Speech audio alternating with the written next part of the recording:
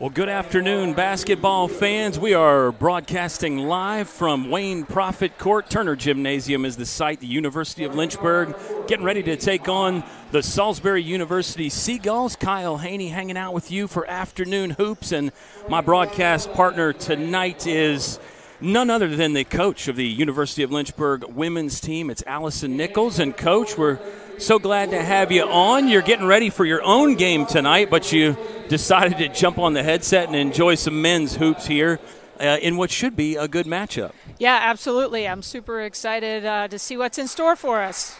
And we get to preview your game a little bit as well, taking on the Guilford Quakers. Just real quick, it's an ODAC matchup for you guys.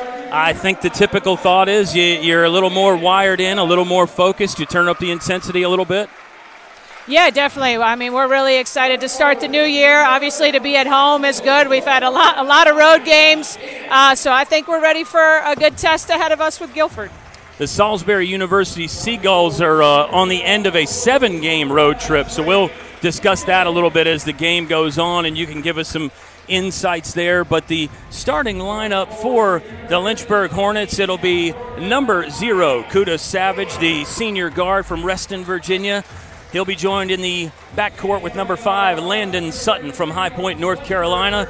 Next up from Chapel Hill, North Carolina, a senior swingman, Elijah Davis. Number 12, Trey Pittman from Wilson, North Carolina, out there as well. And it'll be number 13, Miles Taylor, joining him in the front court, the Jamestown, North Carolina native.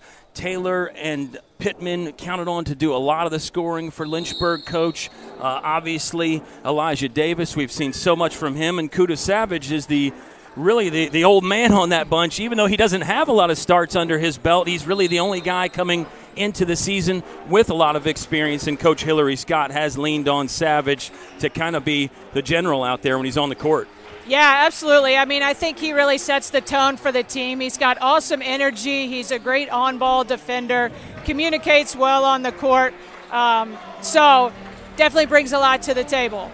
And you've got a similar situation with your ball club as far as youth. Now, you've got a lot more freshmen and some sophomores than Coach Scott, but that'll be another thing, conversation piece for us as the day goes on. We've got a decent crowd in the gym here tonight, including most of the members of Coach Nichols' women's team. They'll be in action at 7 p.m. And I keep saying tonight, it's afternoon basketball, Coach. I got to get used to that, but we'll figure it out as the day goes on. Tip goes to Salisbury, the Seagulls in their road burgundy uniforms with the gold and white trim here. Zone defensive, it looks like it might be a man-to-man defense for Lynchburg to open up. We're 20 seconds into the ball game. First possession here.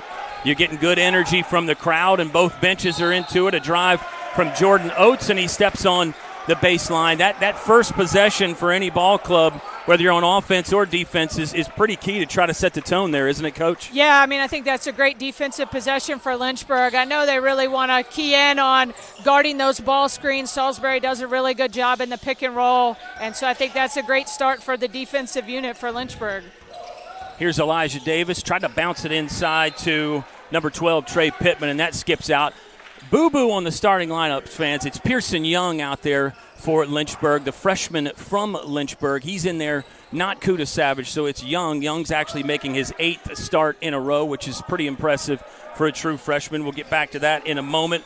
For Salisbury, number 11 is Greg Bloodsworth. He's a key. He's got the basketball right now. He's joined by Jordan Oates, Caden Mines, Buddha Spencer, and Brandon Craig. This is Spencer, right wing, slash and dash off the window and down for 2. Good individual play there by Spencer to see a little gap and exploit it, Coach Nichols. Yeah, I know with Salisbury, obviously they have a couple fifth-year guys that are pretty dynamic scorers, but they can certainly get some points from all 5 in the starting lineup. So you got to be really zeroed in and focused on everybody out here. Triple on the way and in from Bloodsworth. There you see that danger man, 19.3 points per game for the fifth-year senior. He has hit a three-pointer in 13 of their games now, 13 of 14. Salisbury comes in at 7-6.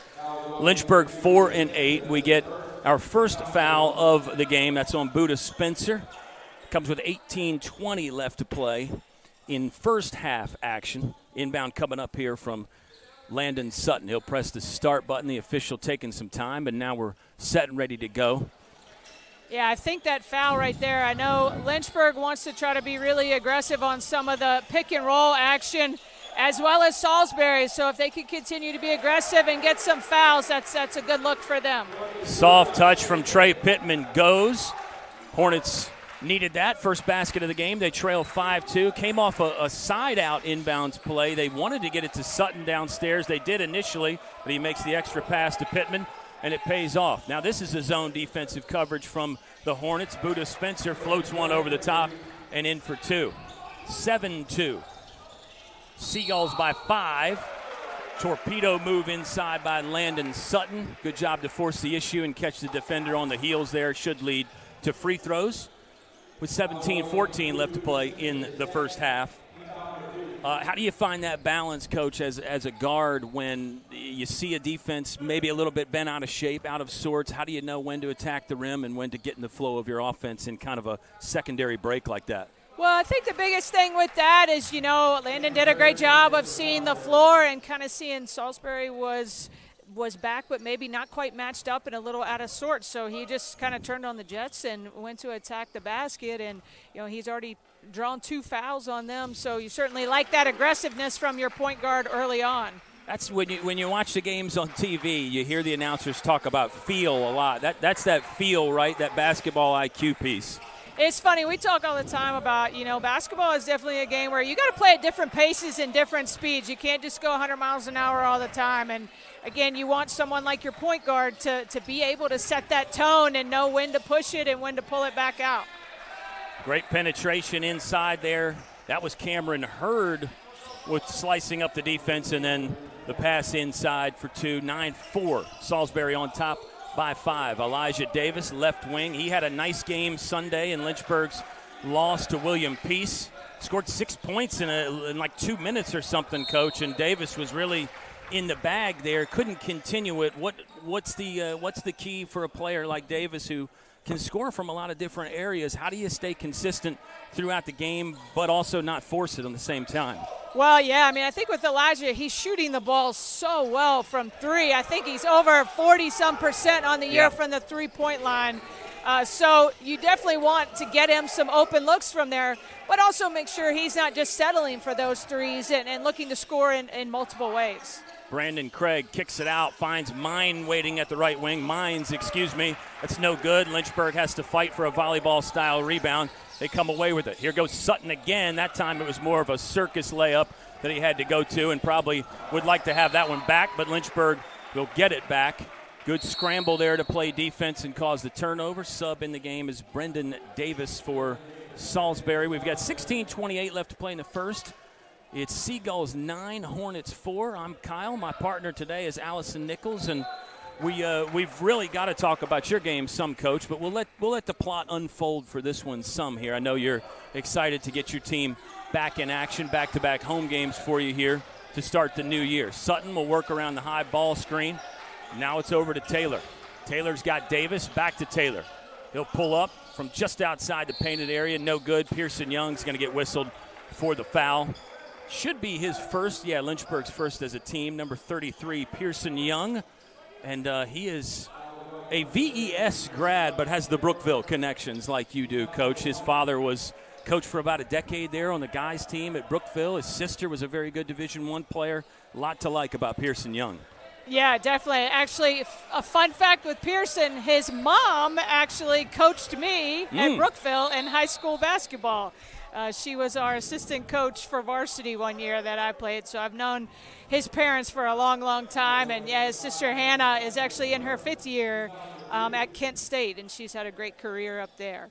Impressive stuff. He's one of those guys that you call a gym rat, and then I think some fans, if they don't really watch a lot of basketball, they might think that's a derogatory term, but it's not. If you get called a gym rat, it's really a high compliment. Salisbury basketball with the 5-point lead. Here's Jordan Oates, the big man, comfortable outside the three-point ring. Nice ball movement there. Pocket pass inside to number 0, Brandon Craig. You're seeing how well Salisbury can operate offensively, Coach. They seem to have multiple ways they can break you down. There's a nice sky to the basket from Miles Taylor. Lynchburg needed that. Yeah, gives Lynchburg points 5 and 6 of the afternoon. Definitely a good sign for Lynchburg to get some quick, easy buckets. So now you just want to see them dig in a little bit on defense and, again, not give up stuff so easy on that end. But I think offensively you like what you're seeing so far. Hurd shoots it over Davis for 2 more. Now here's Elijah Davis. Will try to answer from beyond the arc. No good. Coach Hillary Scott up on his feet, shouting some instructions from the bench. Here comes a pull-up jumper from Bloodsworth. That skips off, so 1 and done that possession. Small victory for the Hornets. Let's see if they can take advantage, get a basket of their own. Pulling up on the break goes Pittman. That's also no good. 14:45 left to play in the first half, 13-6. Both teams playing that up-tempo game, shooting it pretty quickly in the shot clock. I don't think we've really seen anybody get under 10 seconds in the clock yet, Coach. Yeah, definitely a pretty fast-paced game here. The tempo is upbeat, and both teams are really looking to be aggressive and attack. That's been a theme for Coach Hillary Scott all season. They wanted to play faster.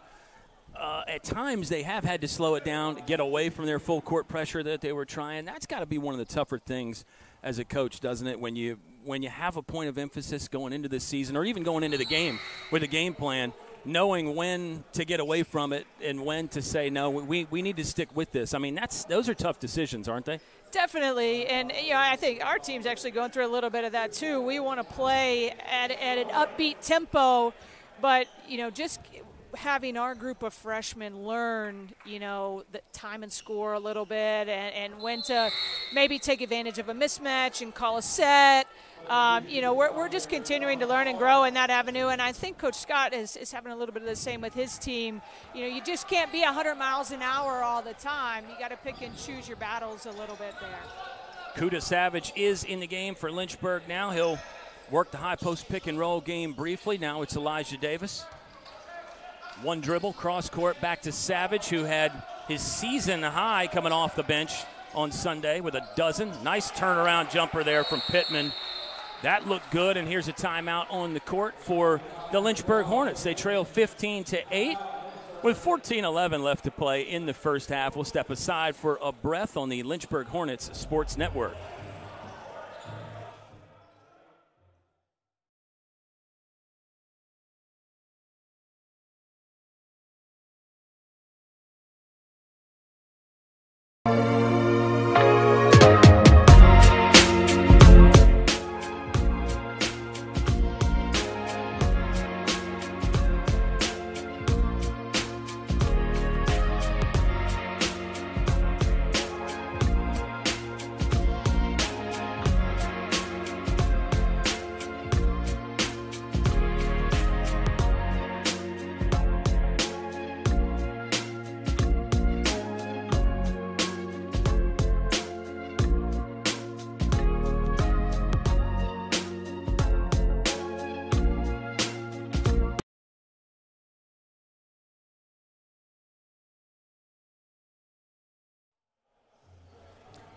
Timeout comes with 14:11 left to play in the first half. Lynchburg got a nice basket. What do you think was some of the conversation there in the huddle with Coach Hillary Scott and his assistant coaches? I would definitely say, that last offensive possession, getting it there, nice, easy post entry into Pittman. He's so under control in the post. I would definitely think that's got to be a point of emphasis here moving forward. And there's a spark taking the charge. That'll get Lynchburg the basketball back. The foul is on number 5, Brendan Davis, and we get the media timeout. So let's just keep it right here. Kyle Haney hanging out up top with head coach Allison Nichols of the Lynchburg women's team. Let's get into the preview a little bit tonight, Coach. We haven't touched on Guilford. What are they going to bring to the table? What scares you, and what matchups do you like? Well, honestly, we match up pretty well with them. We are battling a couple of injuries, so we're down a little bit, which is unfortunate because I do think, like I said, we do match up really well with them. The biggest thing with them, they have 2 fifth-years, one of which is by far one of the best players in the league, Lindsey Galden. So, she's averaging 15, 16 points a game. She could put up 24, 25 on any given night, and she does a little bit of everything. She can rebound. She's a good passer. So we have to make sure that we control her. She does a great job of getting to the free throw line. Got to keep her off the free throw line. But I think for us, again, they don't have a ton of size. I think we need to make sure we're taking advantage of some post entries. You know, we shoot the three well at times, but we've got to make sure we're not just settling for those threes. I think our highest percentages with those are when we can get the ball inside out, whether it's a post entry or a drive and kick. So we've been focused a lot on that lately. Continuing to turn the tempo up a little bit defensively. I think you've started to see our pace pick up a little bit, and our ability to turn other teams over has gotten a lot better. So we need to have some of that today as well. Well, I gotta really compliment a player that I loved watching the other day, Maddie Nimmo. Gosh, she was outstanding, and for a freshman, she seems to have great feel out there, knowing when to attack the defense, when to pull it out, run the offense, and a defensive spark as well. She's fun to watch. Yeah, she really is, and she just, brings a whole nother gear to our team. And, we have so many freshmen. They're all learning each other and growing with every game. And I think, especially with someone like Maddie, she's continuing to learn her teammates and doing a great job of putting them in position to be successful. Macy Mullins was the other one that I think maybe fans had to catch the fans' eyeballs popping a little bit when she was 5 for 5 from beyond the arc. I mean, that's a deadly weapon out there when she gets open, right? Absolutely. I mean, her second career college game, she knocked down 6 threes at William Peace. Early in the year, Maddie was injured, so Macy had to have the ball in her hands a lot. Now we're able to play her off the ball a little bit, and that's really opened up her scoring. Nice scoop-style layup there from Greg Bloodsworth. He is the leading scorer for Salisbury, and with moves like that, you can see why, scoring from a tough angle. Lynchburg basketball, they cut the lead down to 5 there. Got a nice spark after that well-placed timeout from Coach Hillary Scott. Post action here from Trey Pittman, looking around. Looked like he wanted to pass it, Coach, but finally decides to let it fly and knocks it down. Again, I would go to that all day long. I mean, he was under such good control. That little fadeaway is tough to guard, especially right now. I mean, Salisbury doesn't have a ton of size out there. Get those easy looks, and then again, that opens up some of your threes and some of your other things offensively. Here comes a timeout from Salisbury now. Their head coach, Maurice Williams, in his 4th season, will call it. We've got 12:31 left to play here in the first half. Lynchburg trailing Salisbury 17-12. We'll step aside for a brief timeout on LHSN.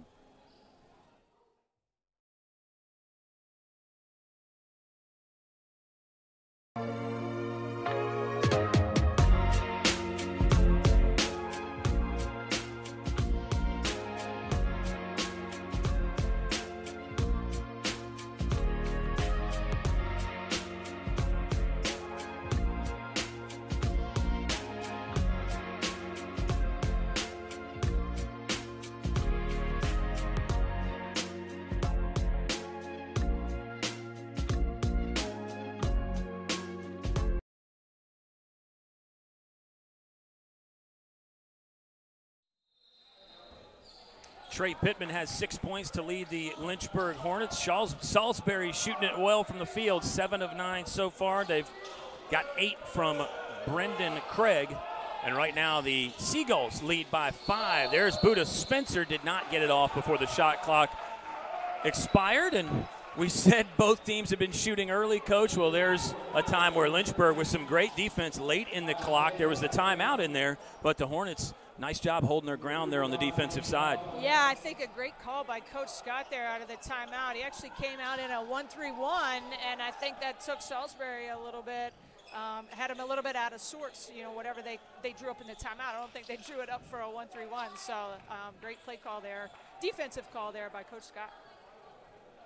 Hornets down by 5, 12-17 left to play here in half number 1. The officials are at the scorer's table for a short conversation, it looks like, and it gives us more time to talk to the real dynamic member of the dynamic duo today, Coach Allison Nichols. What else about your team are you liking so far, Coach? It's a young group. I want to get into how you find some of these outstanding players, because you've got a team really from all over, not just the state of Virginia, but you're going far and wide to bring in this talent. Yeah, recruiting is a unique thing, and I think one thing that you run into in this league is, you're recruiting against ODAC competitors often if you stick to certain areas. I've been doing this a long time, so certainly I know, have some connections in the state and whatnot, but our coaching staff spends a lot of time over the summer on the road at tournaments, and really, if I see players that I think fit our system and fit our culture and stack up academically, then no stone left unturned. If they're interested in Lynchburg, we try to get them to campus and just go from there. And one of the tough things has got to be balancing how good they are at the moment in high school, but then also the potential piece there, right? Because there's late bloomers, there's people that, hey, maybe they have size, but they don't have skill yet, or vice versa. All those things are probably factors too, right? And there's such a huge transition from high school to college basketball. And yes, everybody is the best player on their high school team and the leading scorer and all of those things. And then you get here and you got to figure it out. And that's, again, with our team being so young, everyone's kind of learning and growing together, which is a positive. But there's also a huge learning curve. So, we've definitely dealt with a good bit of that through the first couple months. But I think you can see our freshmen are really starting to settle in and figure out, basketball at this level and what it's all about. A drive from Parham doesn't go, but he was fouled. Official signals it's going to be on the floor. So Lynchburg will inbound baseline right, trailing by 7, 19-12. 11:23 left to play. Bloodsworth got another basket while we were talking. He is the leading scorer for Salisbury, fifth-year senior. On the court right now for Lynchburg, it's number 1, Jordan Parham. 0, Kuda Savage. They toss it into number 4, Alex Fitch. Number 3, Kavan James out there. And then you still have number 13, Miles Taylor, the only starter on the court right now. At the moment, Lynchburg has been searching for those right combinations all season, Coach. You find 5 that work well together, but you can't just use them all game. And then the substitution pattern is always kind of a revolving door, a moving target for all teams. Here's a nice turnover, steal that Miles Taylor will get. Run the break himself for a moment. Now it's off to Fitch. Fitch, free throw line, cut off, back to Taylor. Gets around a defender, ooh, and the pass is off target. But just finishing the thought there, you want to try those different combinations and see who plays well together, and you'd like to get those 5 that ideally, can operate for a good percentage of the game. But that's so hard to do, and it's trial by fire, too, because you're playing games while you're trying to do the experiments, right? Well, and there's always undetermined factors. I think Pearson Young has got 2 fouls. So, depending on what you choose to do as a coach, but that could take you a little bit out of rotations or whatever your game plan initially was. And sometimes it just depends on, what the other team brings to the table. Do you need a little bit more size some games? Do you need a little bit more speed some games? Do you need outside shooting? So, it's at least nice to have lots of options in your bag to go to. The 3 ball went in for the Hornets. Watch out for Buda Spencer. Got it to the front of the rim but couldn't score. Scramble for it. Great effort. Down on the floor, Spencer will somehow come out of there with the ball, and he beat the defense. That's a tough defensive possession for Lynchburg because you're diving after the basketball, and all of a sudden the player gets free and the ball pops to him. Hats off to Salisbury for great effort on their end as well. They now lead by 9, biggest advantage of the afternoon. Ooh, Fitch got up in the air and wanted to shoot, instead passed it. Here comes another triple on the way. Jordan Parham, this one was from NBA range. He had 7 off the bench Sunday. He's already got 6 after back-to-back threes. Spencer with more. The finger roll finish. Definitely some contact. And there's the back-and-forth basketball. Lynchburg with a big swing. The 3 was a momentum, and then all of a sudden you give it right back. A quick bucket from Salisbury. Yeah, kind of how the game started a little bit. Both teams trading baskets there. I think with Parham, obviously he brings that ability to shoot the 3, especially from long range. Oh. And then there's back-to-back threes right there. Right on cue. Talk about long range again. The college line not necessary. That one was from NBA land there for Alex Fitch. And Lynchburg heating up from long distance. We get another timeout with 8:49 left to play in the first half. It's now a 5-point Lynchburg deficit. We'll keep it right here again and just continue the thought. You start getting guys hot, Coach. Then it becomes more basketball IQ to know, hey, who needs another look? Who's got the hot hand? Try to find it to them. And then that player's got some responsibility to not try to force it, but still keep it within the rhythm of the offense. Definitely. I mean, I think obviously the three-pointer brings such a different dynamic to games. I mean, back-to-back threes right there, and you close the gap to 5. But what you don't want to do is, like you said, you don't want to start forcing them or just settle for threes, because they have had some success attacking the basket, getting some fouls called when Pittman's in there, and I think he just subbed back in right there. So, continuing to get him some post touches to make sure that you're getting some easy looks around the rim as well. And how much of that is coachable, in your opinion, or is it mostly you just got to play and you just got to get more reps under your belt? I think it's a little bit of both. I mean, I think as a coach, especially out of a timeout, you can talk them through a little bit what you want the next couple possessions to look like, but some of that is feel as well. They may take away the three and the inside's open or vice versa. So you just got to let them play it out a little bit there as well. Inside was open for Buda Spencer again, Brandon Craig. It's no good, but Jordan Oates got the rebound and the stick back for the deuce for Salisbury. 28-21, Seagulls up the lead back to 7. Lynchburg has trailed the entire afternoon. Parham wants another one and lets it fly, but we're going to get a foul on the screen there. Fitch with a short conversation with the official, trying to figure out exactly what the man in the striped shirt saw, but it's going to go against Lynchburg. Go ahead. When you set screens kind of out in the open like that, all eyes are on you from an officiating standpoint, so you've really got to make sure you stay within your plane. Any leaning, any throwing an elbow out or anything like that, that's exactly what they're looking for. So you just got to be really careful with some of those screens. It feels like that's one that's become a greater emphasis for officials over the years as well. Keeping a closer eye on those screens. Watch out for Savage. Nice job to turn the corner and get to the rim. We saw a bunch of that this weekend. He can do that. Lynchburg needs that from him. And they're now down 5 again. The 3 ball up. No good. Seagulls get another chance. Brandon Craig to the rim. Scores it. They have been very good in the painted area, Coach. When Salisbury gets it in the lane, more often than not, they score. When they don't score, they seem to be sending more and more guys there for the offensive rebound to get another try. Here's Savage. Great ball fake and the extra pass. Impressive there. That's the feel that we were talking about. He just scored one, so you might think he wanted to do it again.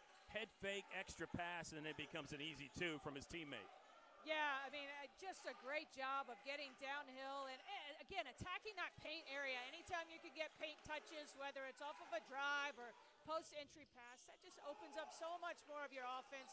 You get some easy baskets, and then you get a little bit of momentum offensively. Here's Brandon Craig. Wants to get to one of his scoring spots. It's right there. Yeah, the fadeaway from the lane, 10 feet, no problem for number 0, Brandon Craig.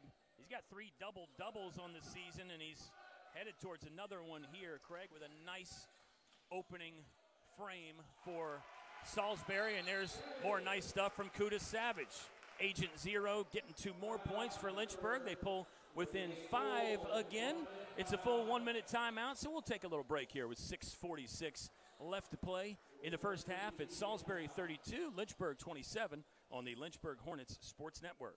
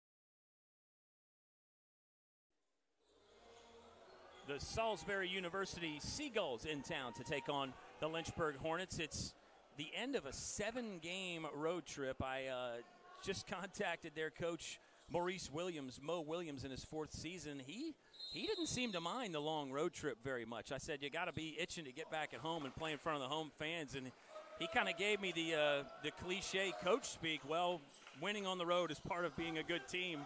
But I got the impression it was genuine. I don't think he said it to be cliche. So good stuff there. And Greg Bloodsworth with a good basket right out of the timeout. I mean, is that one of the keys to those long road trips, Coach, is just try to embrace it, try to turn it into a positive, I guess? Definitely. I will say, Salisbury's now in that kind of unique, that coast-to-coast conference. Yeah. So I think every team in that conference spends a lot of time on the road. So I guess they're just kind of getting used to it. And, when you do get to play at home, it's almost like an added bonus. Basketball out of bounds. Good recovery by the Lynchburg defense, but Brandon Craig got behind everybody again. Here's Pearson Young back in the ball game for Lynchburg. Yeah, the coast-to-coast conference is fascinating. Fans should look that up and research more. It's the old Capital Athletic Conference, and they've reformed with some other teams, and it's a pretty unique deal for sure that maybe we'll have more time to talk about, but this game on the court is definitely got our attention. There's number 33, Jordan Oates, the big man with the linebacker tight end frame getting to the basket there, and now he'll shoot 2 for Salisbury. 5:57 left to play in the half, 34-27. Lynchburg was kind of in one of those danger zones there, Coach, where they went down 9, but it never got to double figures, and you got to feel good about that as a coach. Is this another one of those key moments here, under 5 minutes to play in a half, where you really want to try to lock down and have a laser focus? Yeah, I mean, I definitely think you don't want this gap to get any bigger going into halftime, but you still have plenty of time. You got 6 minutes, so you don't need to come down and take quick threes or anything like that. Just keep attacking and doing what you've done offensively to get some easy baskets. Davis threw it away. He thought Pearson Young was going to cut right, and he cut left, and it's unfortunate for Lynchburg. It's one of those you see even in the NBA occasionally. A basketball just ends up in the 2nd or 3rd row because a man goes one way instead of the other, but now the Hornets are going to have to defend again, and hopefully keep this to a single-digit deficit. There's Caden Mines, kind of quiet for Salisbury so far. This man not quiet. That's Greg Bloodsworth knocking down another one. Pretty impressive. He has 11 now for Salisbury, and the lead is up to a dozen. Biggest advantage of the afternoon so far for the Seagulls. Davis steps into a 3. That's wide right. Rebound loose. Pearson Young has it. Is a foul going against him? No, it's going against Caden Mines. Good position there. Nice job by Pearson Young to get some space and get that rebound. It'll be on the floor, of course. Lynchburg will inbound here. You guys had some interesting baseline inbounds plays, Coach. I know that's kind of a lab for most coaches where they really like to score, and you can have some fun with the creativity, drawing them up, and right on cue, Lynchburg does get a basket out of it. Absolutely. I think early in the year with our young team, we had so many different things to focus on and teach. We didn't have a lot of time to hone in on that, and since we've been back from Christmas, we've spent a lot more time in that area. Just a little bit of time each practice, and I think it really paid off this past Saturday, and hopefully we can continue on with that a little bit. Nice job by Kudu Savage to get the feet set, take the charge. That might keep Salisbury away from the basket a little bit. That's the 2nd charge that Lynchburg has drawn. I think that charges, this is a big pet peeve of mine, Coach. Charges need to be a bigger statistic because when you draw a charge, your team automatically gets the ball back. With a block is great. A block shot is great, don't get me wrong. But sometimes the offense still gets to keep possession. A charge is a higher value play. Absolutely, and I think it's kind of a momentum play as well. It hypes up your team, it gets you excited, and it's a turnover. You're causing a turnover for the other team, and you're putting, whichever one of their players, you're adding a foul to their statistics, and you get the ball back. Yep. Another 3 by Lynchburg. That's momentum. Hornets need that here as the half is getting late. Another good defensive possession for Lynchburg as well. Here comes the drive from Craig. Kicks it down in the corner. 3 ball up. No good. Ball is loose. Hornets are going to run it down. Watch out for Savage. Head of speed. Whistles one to Parham. Fakes the 3. Now pulls it. Oh, that would have been so big if it went in. Ball is still loose. Davis going to get after it there. He ends up in the front row. Great effort from Elijah Davis. He's a little bit slow to get up. I think he's okay. based on okay, yeah. He stayed down for a while, Coach, and then when everybody in those first 2 or 3 rows down there in front of him started laughing, I came to realize he's fine. He's down there making jokes and having the comedy hour, so you like to see that. You like to see the effort as well. Yep, definitely love the hustle on that, and again, big defensive stand here for Lynchburg. You know, they had a great possession, forced a contested 3 that last one late in the shot clock, and might get it back right here, scramble. Right, Davis on the ground again, spending more time getting the jersey dirty than on his feet. Impressive stuff, and the possession arrow will favor Lynchburg. Nice job by Elijah Davis. Gotta love the effort. Lynchburg ball down 7, 3:47 left to play in the half. Pittman's got 10, Savage 7, Parham 6. So Savage and Parham there, 13 combined off the bench. Taylor with 4, Fitch 3. Lynchburg had 12 players score on Sunday, Coach. You guys had a similar situation there with a lot of people scoring, and we've talked about that just with these young teams. You're trying to find the combinations. You want people to get reps. And it is nice when you have multiple people that can score. There's something to be said for having that 1A and 1B. Savage will pull the trigger off the double screen, no good. But there's Davis doing the dirty work again. Extra chance here for the Hornets. Savage, fadeaway, window, nope. And it's going to be an offensive foul on somebody for Lynchburg, either Pearson Young or Trey Pittman. It's on Pittman, just his first. 3:29 left to play in the half. You and I spoke briefly about that, though. But, as far as the balance there between having multiple people that can score and then having a couple defined scorers where you can say, go get a bucket, let's run a play for so-and-so, that kind of thing. Talk about pros and cons from each way. Yeah, I think Coach Scott and their team are similar to ours, where we've got 10, 11 people that we feel comfortable putting in the game and that can score for you. But on the flip side, neither one of us really have that 15, 20 point a game. I know that's what you're going to give me on a consistent basis. So it can be plus and minus. When you're struggling to score, sometimes you got to figure out who's going to give us points. But then, as far as the other team, they don't necessarily know who they're going to hone in on or zero in on and try to stop. Good sequence of basketball there. Defensively, both teams really walling up nicely around the rim. Lynchburg will have to try to do it again here. There's a foul, right wing, 20 feet away from the basket. Elijah Davis just kind of got the thigh into the body. Hillary Scott questioning the call, but it will send Salisbury to the free throw line. That's number 1, Cameron Hurd. Team foul number 7. I just think, it's interesting because all players want to play. And it's nice when you're going to be out there for a 5 or a 6 or 7 minute stretch where you can really kind of get your sea legs and get comfortable. And then that chemistry with the other players that you're out there with. But the other side of that coin is the game is too fast-paced these days to play all 5 the entire time. That's just really unheard of nowadays.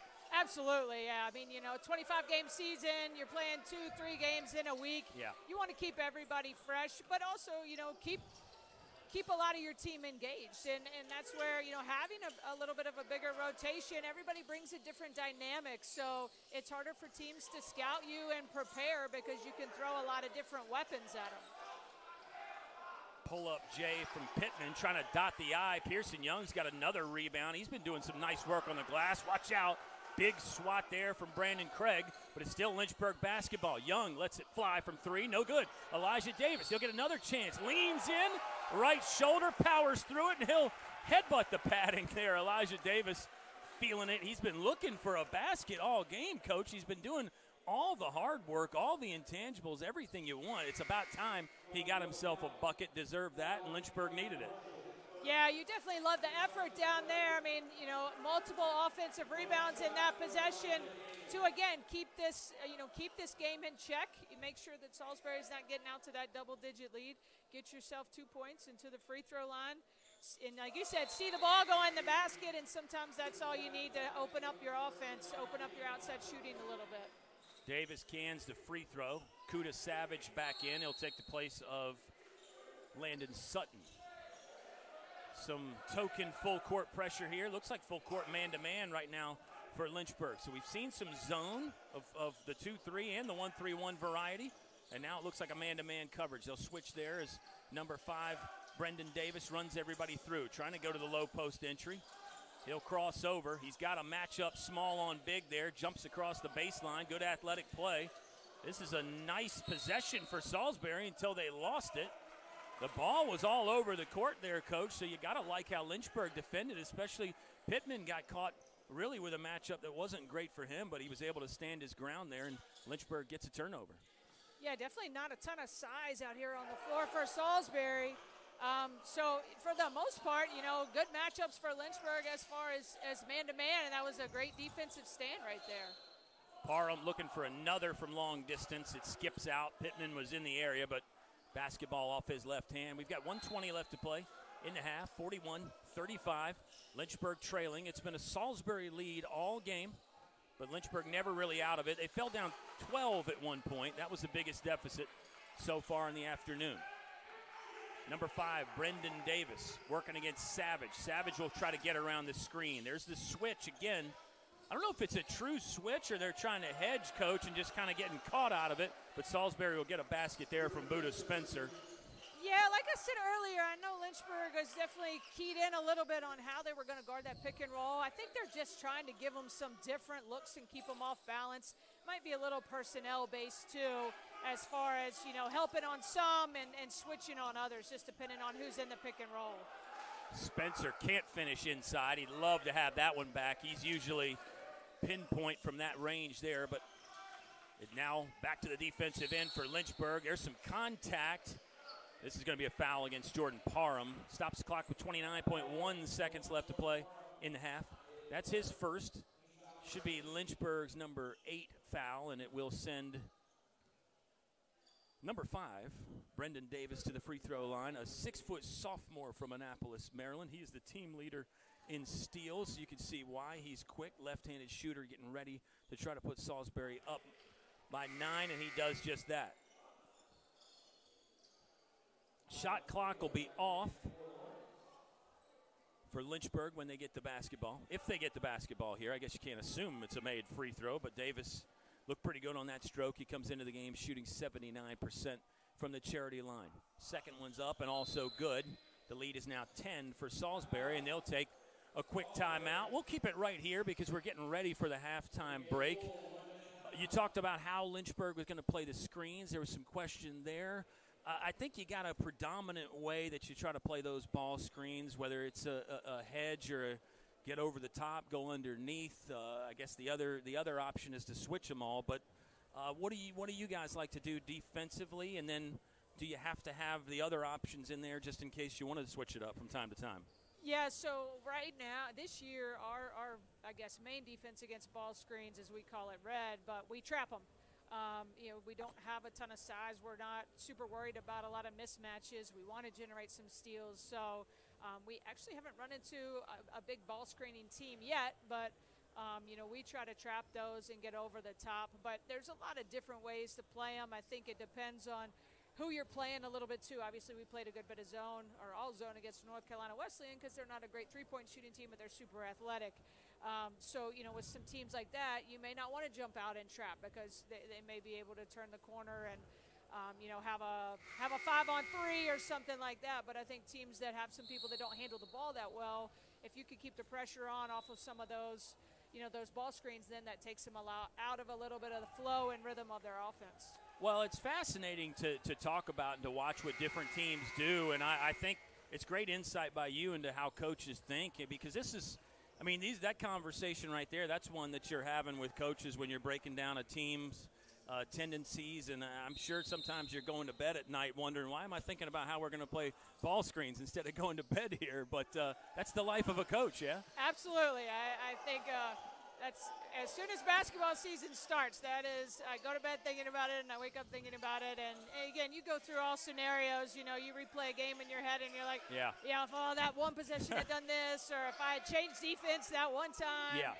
So that's just the life of a coach. Down to 6 seconds in the half. Savage at the joystick, kicks it out to Pittman for 3. It's no good, but the foul comes with 1.8 seconds left to play in the half. So Trey Pittman's going to get 3 free throws here for Lynchburg. That's the kind of the proverbial bail out there from Salisbury, a really good defensive stand, and then you commit the foul as Pittman's coming down, but still in the active shooting. So he's got 3. Lynchburg trails by 10. Right-handed shooter makes the first. I want to talk about your wonderful coaching staff here at halftime because I know you're really proud of them and everything you're getting from those 2 wonderful assistants. We'll get to that here in a bit, and we'll have plenty to discuss about this game and what the adjustments might be second half for each ball club. It's been a good one so far. I hate to be cliche and say it feels closer than 9, but it really does. It's an 8-point deficit now, but it feels almost like a tie game, Coach. Yeah, definitely. It's been a game of runs, obviously. Both teams have had their moments. Lynchburg has been able to keep it close and not let that lead get extended. And, again, I think this could be huge right here. You had a chance to go, Salisbury, you had a chance to go into halftime up 10. You foul a 3-point shooter, and now it's 7. So great job by Pittman of putting in those free throws and keeping this game close. Pittman makes 3. It's now 45-38. Salisbury with the 7-point advantage. We've reached halftime here at Turner Gymnasium. Afternoon hoops on Lakeside Drive. We're so glad you are hanging out with us on the Lynchburg Hornets Sports Network.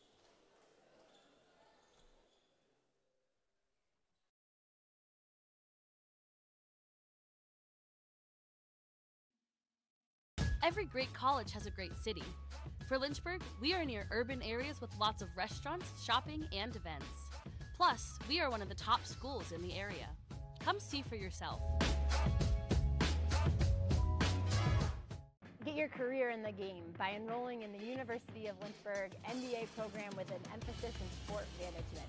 This program opens the doors to new possibilities for a variety of careers, from being an athletic director or working in athletic administration to working for professional organizations, your favorite team, to running a local Parks and Rec department. And employers are increasingly requesting and preferring individuals who have postgraduate education, specifically looking for an MBA.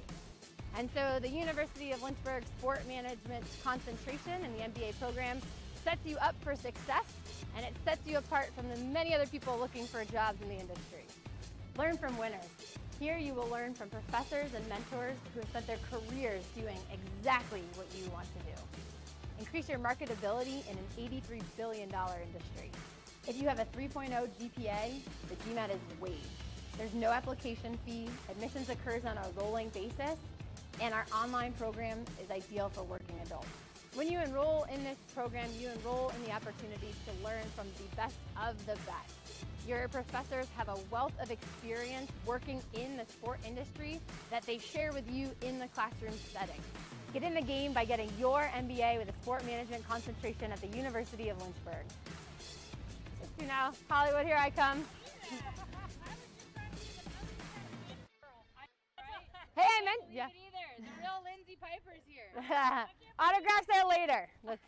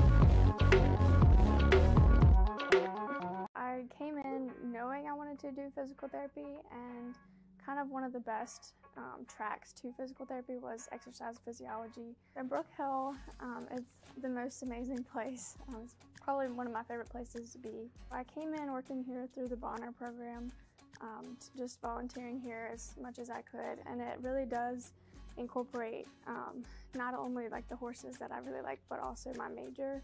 And that kind of really sparked an interest for my thesis. I'm really studying how the therapeutic horseback riding affects children with autism. So far we have seen an increase in every single test that we've done, both the physical test and the emotional test.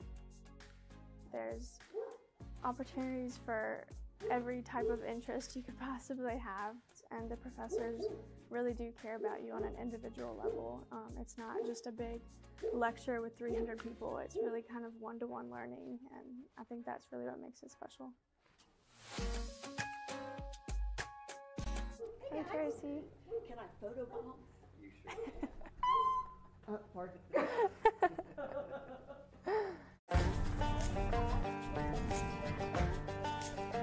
We're stranded. I hope someone sees this. She's fine. Where are we going today, Tim?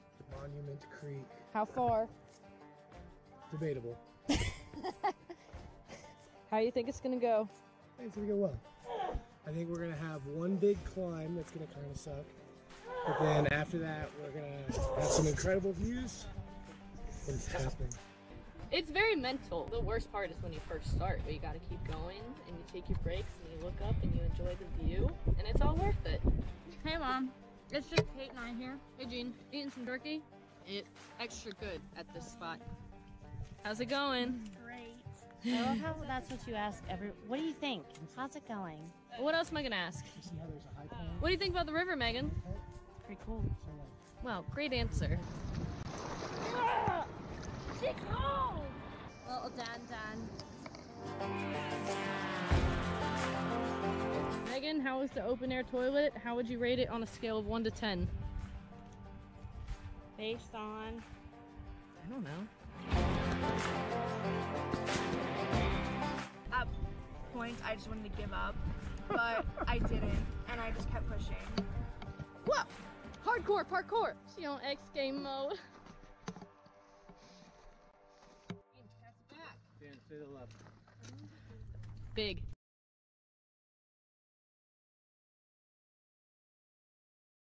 When creating a sustainable future, your choices matter, even your choice of a college.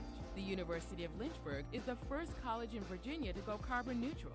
Our dining hall is green restaurant certified. We compost all of our food waste and purchase our electricity from landfill gas. Now we're turning a hazardous lake into a thriving urban wetland.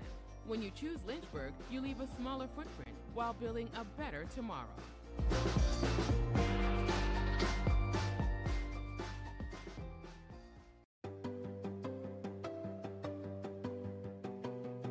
Lynchburg is all about you, your ideas, and your goals. We've got one professor for every 10 students, so you can get all the support you need.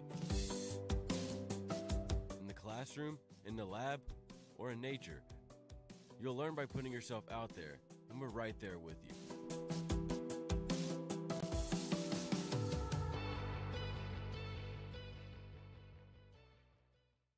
This is the dough. It's wicked cute. It's always so pretty.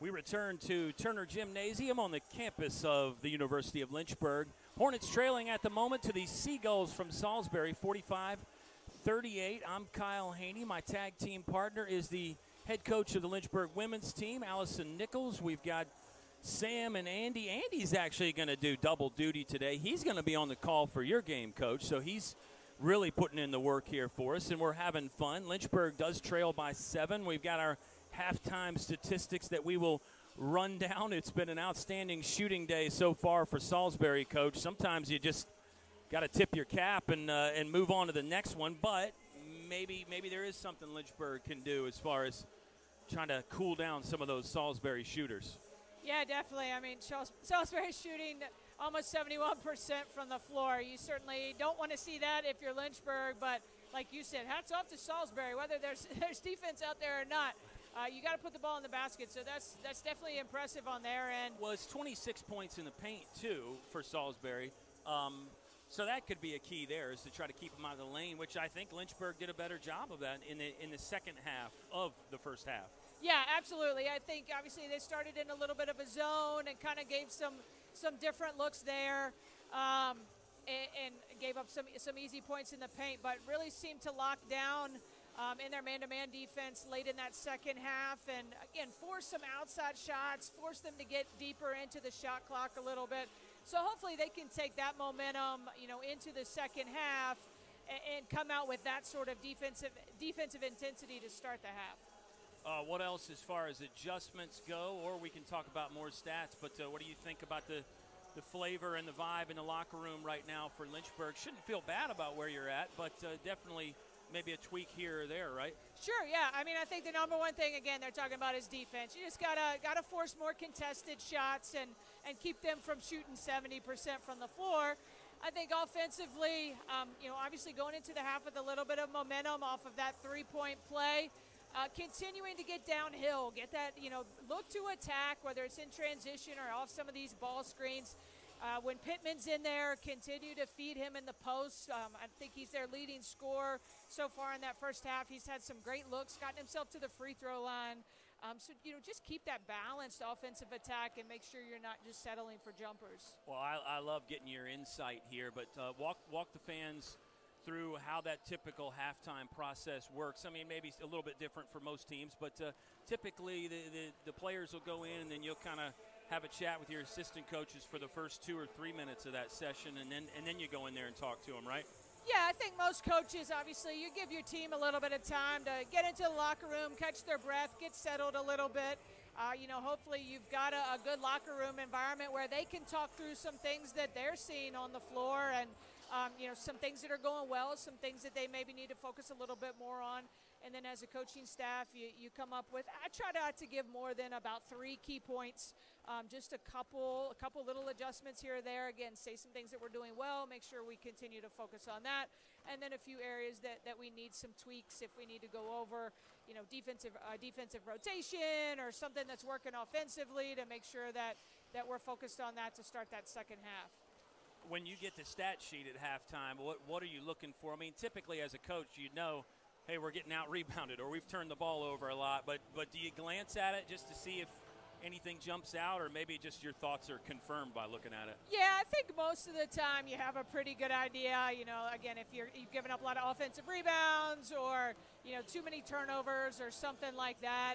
But sometimes something stands out. Maybe you feel like you're getting beat on the boards pretty bad, and then you look at the stats and it's like, oh, we actually have a similar number of offensive rebounds, or something along those lines. So usually there aren't a lot of big surprises on that stat sheet, but I think it is nice to have some hard facts for your team instead of to say, hey, we need to box out more. You can go in and say, hey, they have 11 offensive rebounds and number 12 has 6 of them.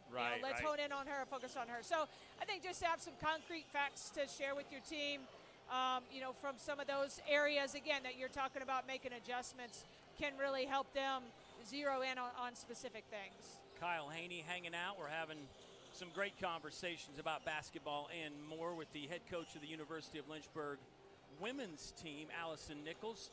Talk about your wonderful assistant coaches. I said we were going to touch on them, Jayla and Anitra. Man, it's fun to watch them operate, and it looks like you give them free rein to really express themselves as coaches. They bring a lot of energy. I know they bring a lot of knowledge, but tell the fans a little bit more about how important they are to your ball club.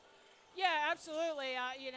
Like you said, I think the energy piece is always awesome. Especially this time of year when sometimes we're having 2-a-days and things like that. Just having that constant energy in the gym is always a positive. And I think in practice as well, it's nice to have different perspectives within the game. During timeouts, just having them kind of share their thoughts or what they're seeing and make suggestions and different things like that. It's nice as well having two people that played at a high level, know the game really well. Throughout the course of a game, when you're subbing and trying to do on-court coaching, knowing that you got two people on the bench that are giving specific feedback to your players that's going to help continue to put them in a position to be successful when they go back out on the court. Well, hopefully the guys' game here gets a little bit closer and we don't have a chance to talk about some of these fun things that we're getting in depth with. But just another thing I wanted to definitely ask you about. If fans don't know, you went to Brookville High School just down the road here. I know you've coached at some other places. You enjoyed your time at those other places for sure, but it's got to be pretty neat to be coaching in your hometown here at the University of Lynchburg, isn't it? Yeah, absolutely. I feel like I'm a D3 lifer. I tried my hand at some other levels a little bit. Glad I got the experience, but I just love everything about Division III basketball. I absolutely love the ODAC, and like you said, growing up here and having an awesome ODAC institution like Lynchburg right in my hometown and being able to be back here and coaching is really, really special. We have kind of been focusing a lot of our attention on Lynchburg, but we know we've got some Salisbury fans watching. We'll say hello to everybody up there, Seagull fans. What do you think from Coach Maurice Williams' perspective in the visitors' locker room? Got to like being up 7, but he can't feel, and his coaching staff can't feel super comfortable about where they're at. Lynchburg played well, as we said, specifically the last 12 minutes or so of half number 1. Yeah, I think if you're Salisbury offensively, you want to keep doing what you're doing because you're shooting the ball really well. Lots of points in the paint. Having a number of different players contribute from that category as well.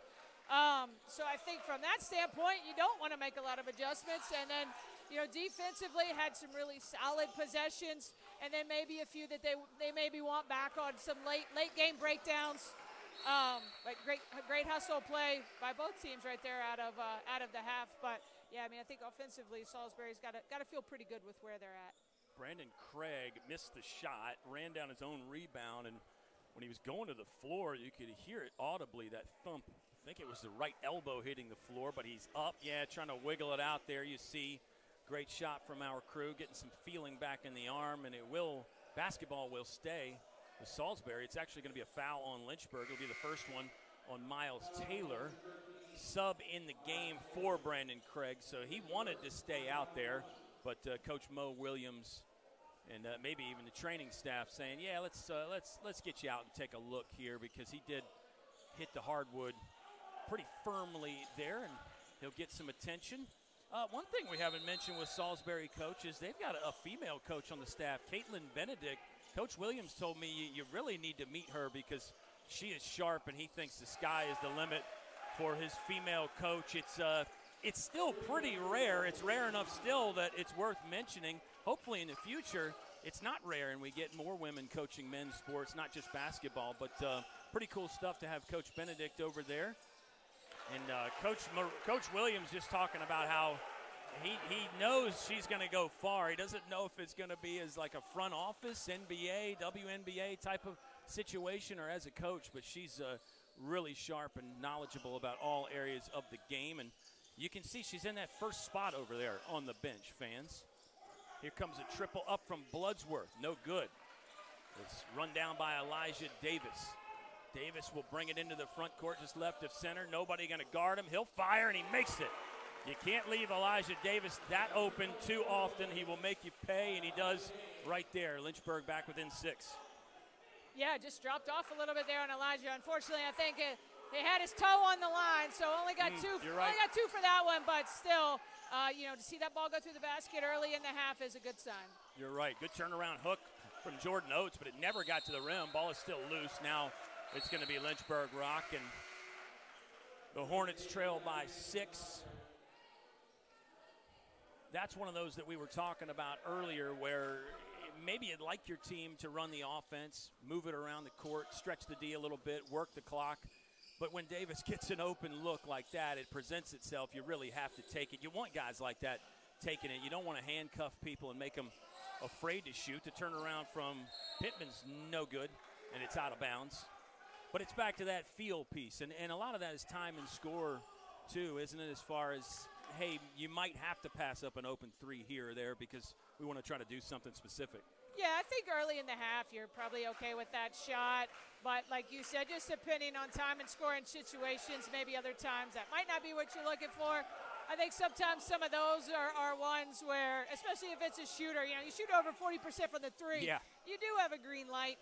But sometimes as a coach, you come down and you see him lining up and you're like, no. Right. And then it goes in and you're like, okay, you'll take it. So, definitely good that it went in. Do you have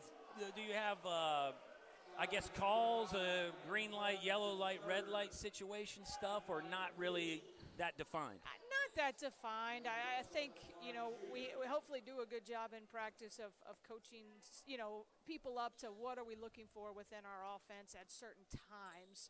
But I also, I want my shooters to shoot with confidence. I want all my offensive players to play with confidence, and I don't want them freaked out about, I can't shoot with 22 seconds on the shot clock or something like that. So, again, kind of back to that feel piece, just trying to feel out the game and knowing when to maybe take some of those quick looks and when to run the offense a little bit. Yeah, those constraints that sometimes coaches will use in practice where we've got to pass it 7 times or everybody's got to touch it or it's got to go sideline to sideline. Those are great in practice, but they're not really that useful in the games typically. Maybe with at the lower levels there as Landon Sutton gets a drive and a nice finish. Good stuff from Sutton to get inside. Sutton and Savage are typically the guys that run the point guard spot for Lynchburg, coach. They both do a good job breaking down the defense and kind of just squirming their way in the lane a lot. Yeah, both of them just really great job of attacking. And again, we like to say getting downhill. You're taking that dribble towards the basket and putting pressure on that defense. And that way, once you start getting downhill, you draw help side, you've got the dump off to a post player, or, if you turn the corner, you got a free lane to the rim, nice, easy 2 points. Salisbury gets it in bounds. Here's Sutton trying to guard the key man, Bloodsworth. Tried to go over the shoulder with the finish, no good. Lynchburg looking to cut in the lead. They're down 6. Davis lets it fly from the right wing. Looked good all the way, but rims off. One and done that trip, and Salisbury looking to run a little bit out front and out of bounds. Yeah, stepped out there on the right sideline. Under 17 minutes to play now in half number 2. Lynchburg's been a better second half team lately. Last 5 games, they're averaging 39.8 in half number 2, just 33 points in half number 1. I can't really chalk that up to anything other than Coach Hillary Scott and his great staff. They probably make good adjustments at halftime. I'm sure there's another factor or two in there, but that seems to be the one that stands out for me.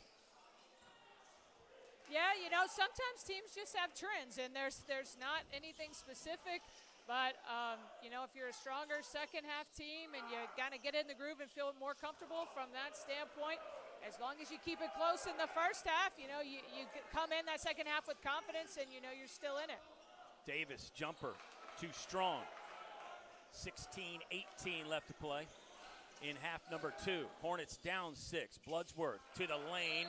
Nice soft touch with a teardrop over the top, and here comes a timeout from Coach Hillary Scott. 16-12 left to play in the second half. Lynchburg down 8, 52-44 on the Lynchburg Hornets Sports Network.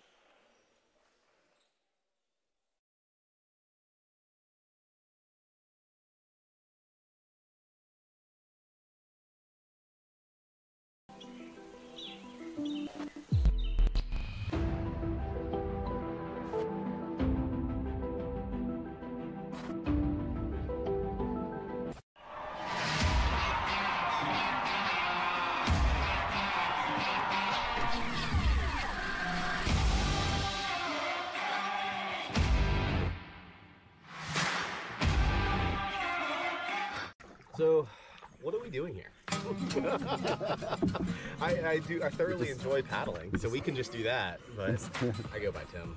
Most people know me as the outdoor guy. I run the outdoor leadership program. We have the pleasure of taking students in outdoor recreation trips, and we do a lot of leadership engagement. We do a lot of leadership training. I teach a lot. I think of myself as an outdoor educator. We do a lot of certification courses, swiftwater rescue, wilderness medicine. Everything we do, even the recreational trips, have a lot of education and leadership built into them as well. Now we're running,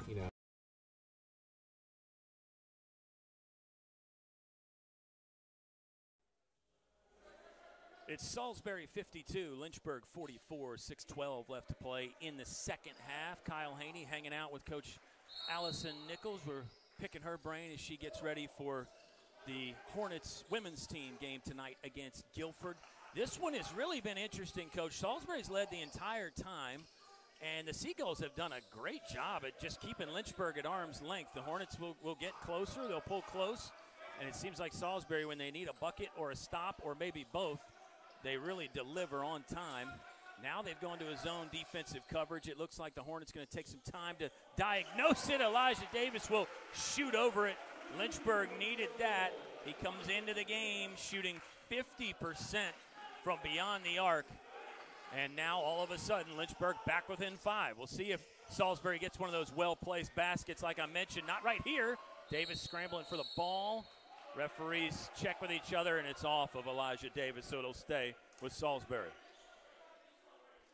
Yeah, I feel like the second half has started a little bit like the first half, a little fast-paced, little frantic. Both teams kind of trading baskets. Lynchburg's now cut it to 5, so it'll be interesting to see if they can continue to chip away at the lead or if Salisbury can continue to keep that comfortable lead. First 3 of the game for Davis. He's got 8 total. Hornets in their zone defense. Salisbury skip pass over the top, and then watch out. Open 3 from Bloodsworth. He's another guy that will absolutely make you pay. He shoots 42% from long distance. And right on cue, sometimes as an announcer you get made to look good with stuff like that. I said Salisbury had gotten baskets when they needed it, and they get one. Matching the 3 there, Greg Bloodsworth. Impressive stuff. Here's the fadeaway from Pittman. Can't get the roll. Nice job by Jordan Oates to take it out of the sky for Salisbury. Bloodsworth has 19. He averages 19.2 on the season. Here's a drive in by Cameron Hurd. He threw it away. Pearson Young, fast break, skips it up to Savage. Savage got pulled from behind. Coach Hillary Scott may be arguing that it might have been the intentional variety there, but I think it was enough of a play on the ball. We don't have replay today, Coach, so fans will just have to take our word for it if they looked away, although the officials are having a little conversation here, maybe about that. I don't know. Yeah, I think it warrants a conversation, but I don't know that there was enough aggressiveness there to call that an intentional. Now, if you're in the NBA, then I think that's a free 2 points right there. Yep. Yeah. It definitely kept him from that clear path to the basket. So, I mean, honestly, a smart foul there by Salisbury. Yeah. So fascinating at the different levels. Basketball is one of those sports where each level you go, the rules are slightly different. And that's just why you got to watch more hoops and get in the gym with us here at Turner. Basketball out of bounds. It's going to go to Salisbury. That was a tough one to see without replay. I don't envy the officials on that one making that call.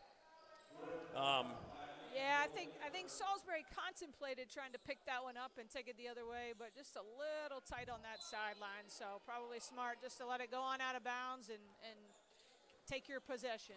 Well, during your game Saturday, I talked about, because you had the situation with all the traveling violations, we were joking about that up here at halftime. As a coach, you may not keep a written file. Nice block there by Lynchburg. You may not keep a written file on each ref, but you always got kind of a mental file going on, right, as far as what his or her game plan might be as far as what the officials call, correct? Definitely. I think, again, in our league, you get a little bit of everything. So the ones that you see kind of regularly, their tendencies to maybe let them play a little bit or to call it a little bit tighter. And, again, with our team, that's just – with so many freshmen, just adjusting to the way the college game is called anyways is huge for them. But then adjusting to the tightness of the travels and stuff that they never get called for at any other level, it just takes a little while. 3 from Miles Taylor. Now here's Pearson Young. Got the rebound. Wanted to go wall to wall there, but couldn't score it. There's a scramble. Nice job by Savage. to shield Greg Bloodsworth away from the ball, but not pick it up. That's savvy play right there from number 0, Kuda Savage. The 3 while we were talking from Miles Taylor. Yeah, it's probably not one of those primary concerns for a coach, but it's definitely one of those many things that we discussed that's running through your head.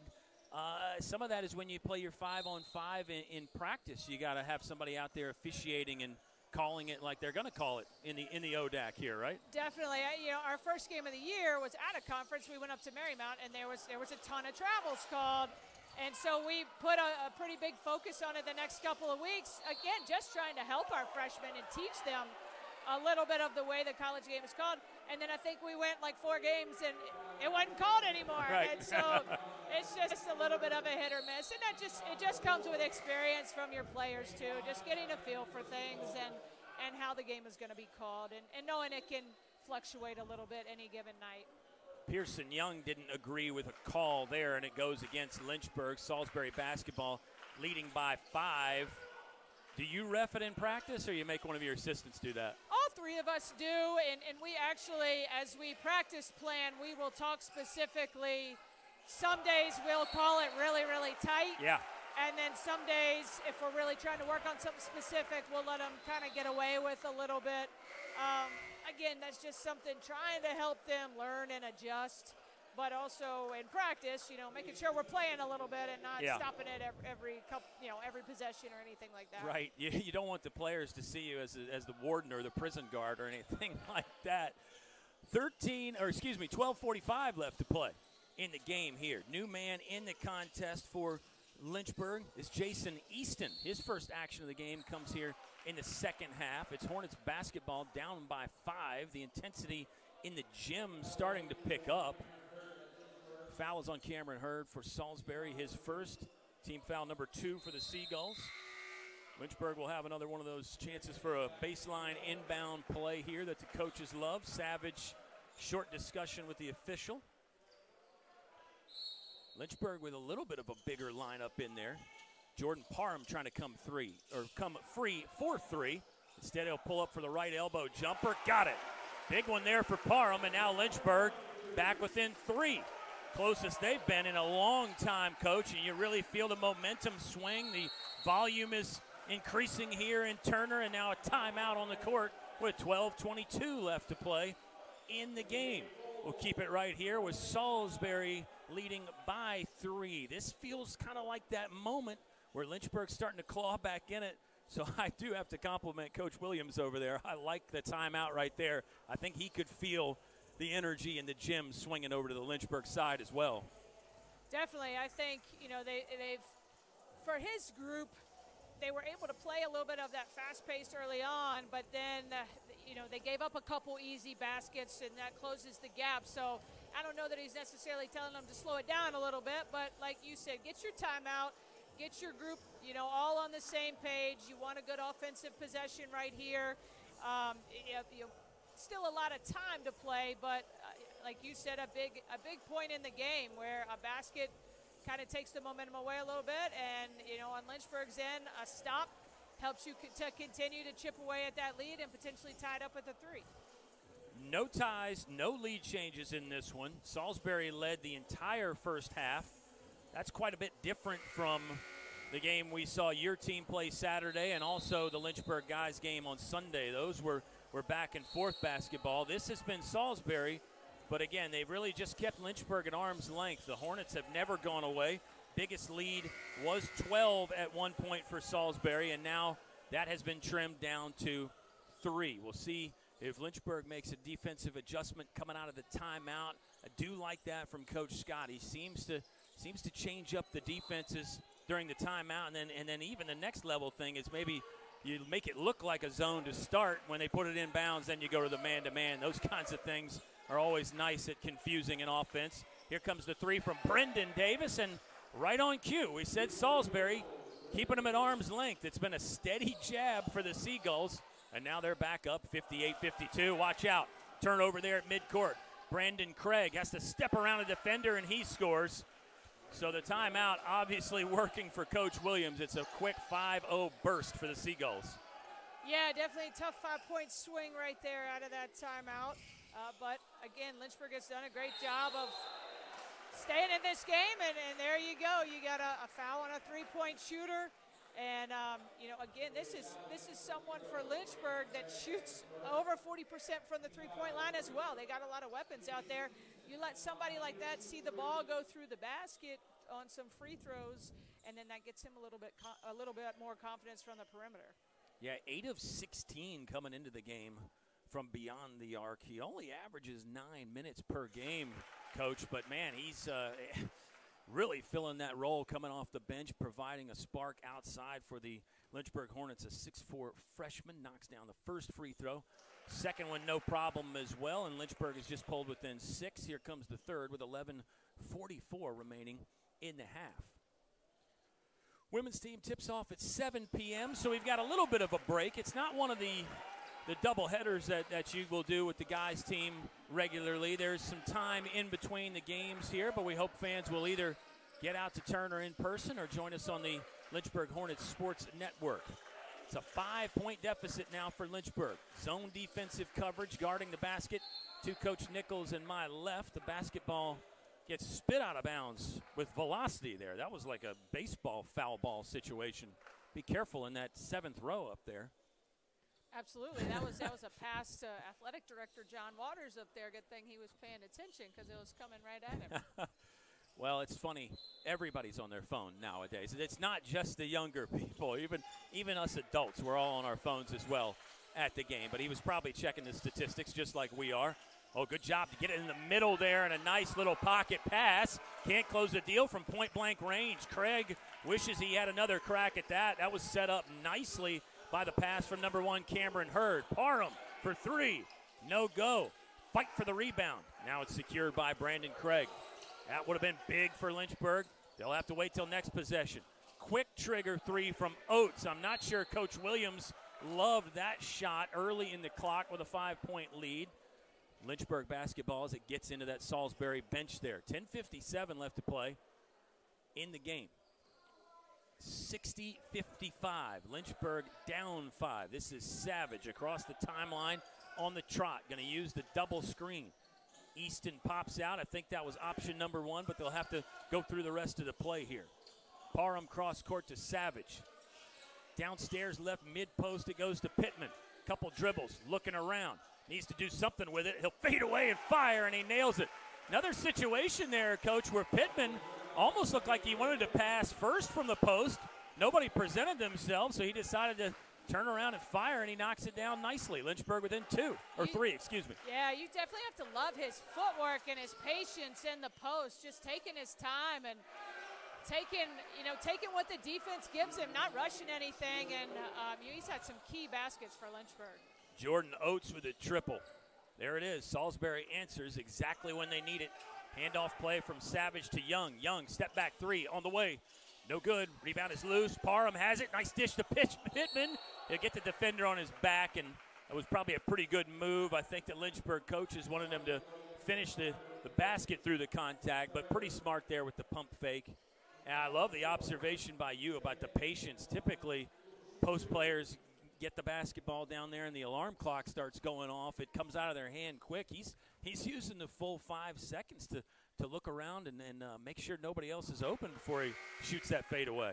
Yeah, I think I might have to invite him to practice here this week and get him down working with our post players. He's been very impressive tonight. And actually, I think that free throw right there was the first miss by either team tonight on the game. I think both teams were shooting 100% up until then. I think you're right.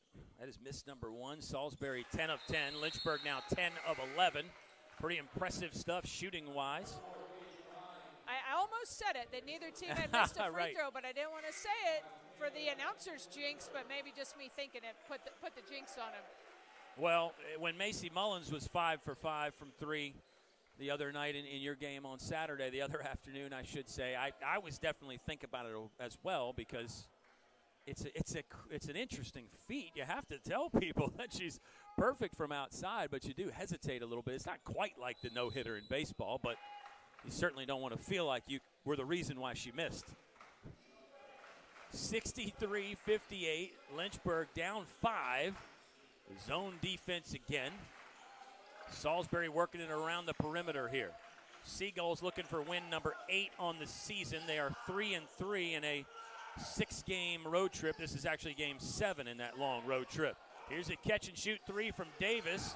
Off the mark, ball is loose, scramble for it. Savage will finally get it on his string. Now he lost it briefly.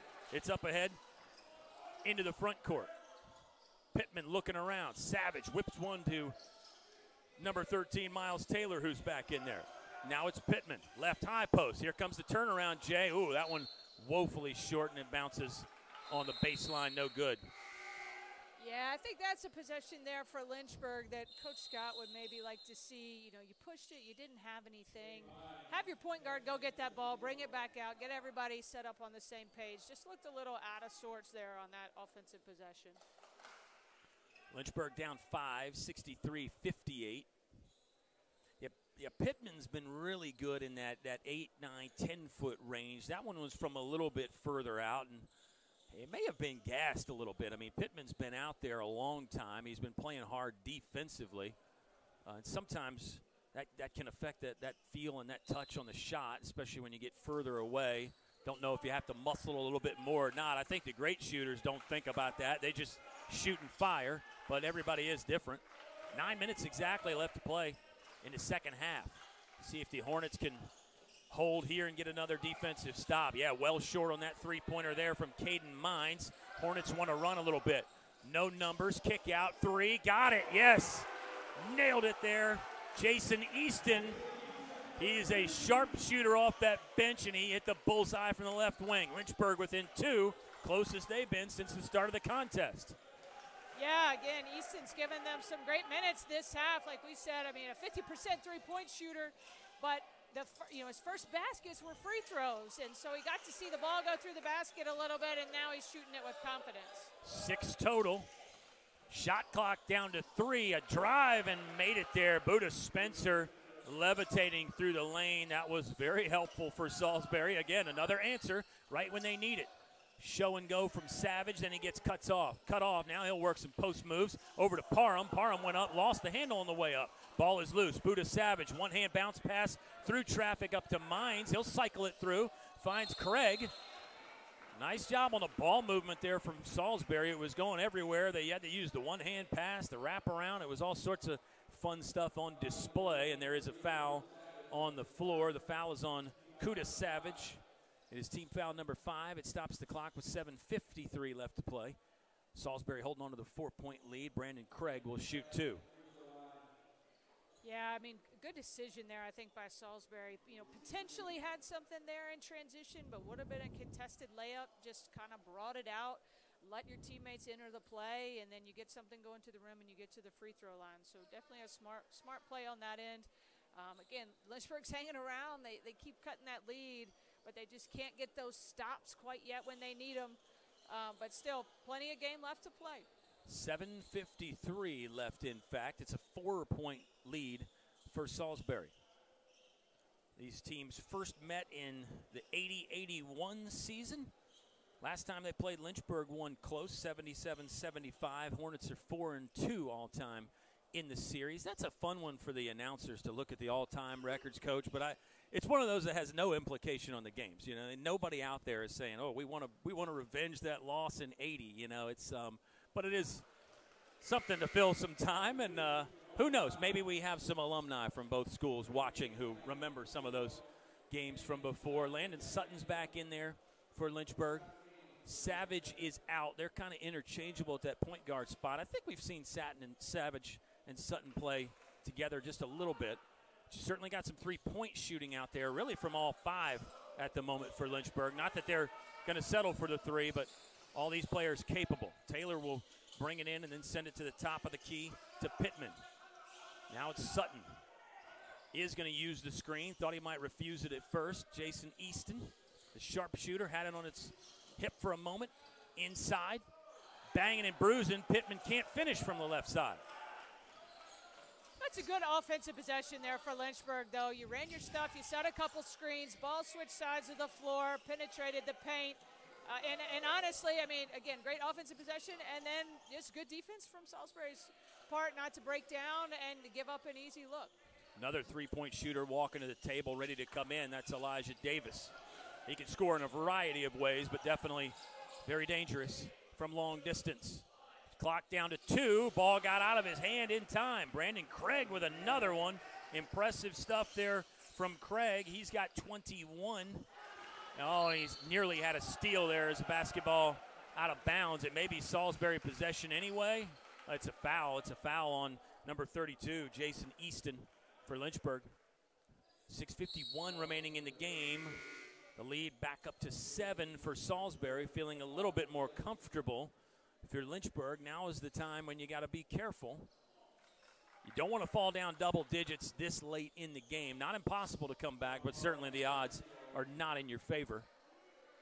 Yeah, you can definitely tell some of the experience that Salisbury has, you know, with Craig, a fifth-year guy that's averaging double digits.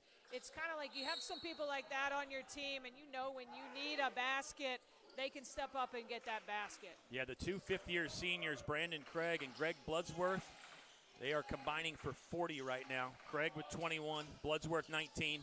And to your point, it's been so much more than that, controlling the basketball, really being the stalwarts, the anchors on defense. What a steal there by Miles Taylor to anticipate and jump in front. Parham cleared for takeoff. Looked like he wanted to dunk. He'll settle for an easy 2, though, and Lynchburg's back within 5, 68-63. Nice play by Taylor.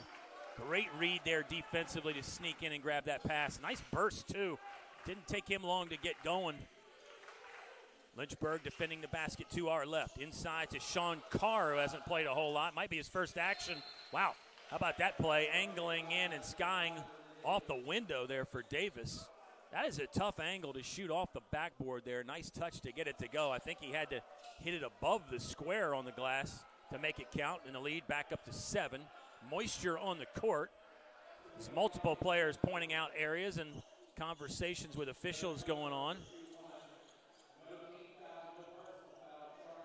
Oh wow, we had a technical foul situation there, Coach. Do we know who? Was it called on Coach Scott or someone on the floor? Our public address man today is a guy you and I both know so well, Bob Alvis. He was announcing it there. Coach Scott's having a pretty in-depth conversation with one of the officials. We'll see if we can tie up the loose ends and figure it out, but the one-shot foul there is good. So now it's an 8-point lead for Salisbury. This is, again, that danger zone that we've mentioned a couple times. Got to be careful with under 6 to play. You know what that may have been in the men's game now. You get a technical for flopping. Yeah. And so they may have actually, because it was just a one-shot technical, so I think that must have been exactly what the call was. They called Lynchburg for a flop, but it was kind of simultaneous with the basket, so they still gave them the basket and then called that technical. So that's a tough call. Hornets in need of a basket here with 5:50 left to play in the game. Sutton will pull up from the free throw stripe. No good from 15. Now the Hornets need to hustle back and play defense again. Expect these possessions to be a bit longer for the Seagulls, a team that has some veterans. It's a nice mix of old and young. And good ball movement here to get it in the corner for 3. No good. That one tapped out of bounds by Jordan Oates, who was trying to lean over the box out to reel it in for Salisbury. Pearson Young's back in there for Lynchburg. Hornets are down 8, 71-63. How much does your game plan change now, Coach, when you are down 8? You know time is running out. How much do you adjust? How much can you adjust on the fly? There's some things that you just can't really do in the game, right? Hey, I think right now you still don't hit that panic button. I mean, 5.5 minutes is a long time. You've still got one more media timeout. You got a couple timeouts in your pocket. But you got to get stops defensively and then make sure that you're having good offensive possessions. I thought Salisbury would run some more time off that shot clock in the last possession. They did not. They don't need to here as well with a nice dish inside to Sean Carr. He was waiting patiently in the low post for that one. Here's a cut from Miles Taylor. Had to change the finish there on the double clutch, and it will not go. It's a Salisbury 10-point advantage. Oates, 3, nailed it. Wow. Probably goes against the textbook there, but when it goes in, it's a good shot. Jordan Oates knocks it down. Timeout on the court. Salisbury 76, Lynchburg 63 with 4:43 left to play in the contest. It's a full 1-minute timeout. We'll step aside for a brief break here on the Lynchburg Hornets Sports Network.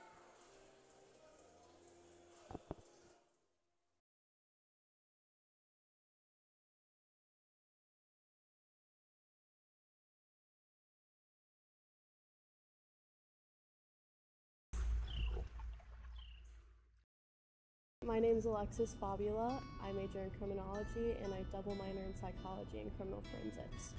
My favorite part about Lynchburg is the friends that I've come to have. It's helped me come out of my shell more, and it's helped me become the person I am and the student I am. I really enjoyed how small the campus was, and I also really enjoy how small the class sizes are. It made me feel like I was going to be more engaged than I would at a bigger campus. If someone was on the fence of coming to the University of Lynchburg, I would definitely love to sit down and have a conversation with them, because I'm forever grateful that I made this choice. It's definitely something that a student wouldn't regret.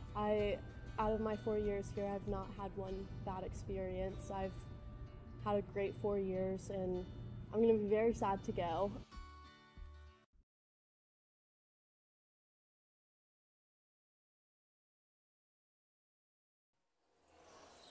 Salisbury shot it well in the first half. They continue to shoot it well. They are 42% from beyond the three-point line. That's 8 of 19, just a little bit above 42%, Coach. And, wow, 57% from the field. So when you look back at this one, if you're Lynchburg, you're going to see those numbers, and you may say, well, we couldn't do anything. They just shot the lights out, and that is part of the story here today. The Seagulls really making it rain from all areas of the court. First half, we thought they were getting some great looks inside. Second half, they've shot it well from everywhere.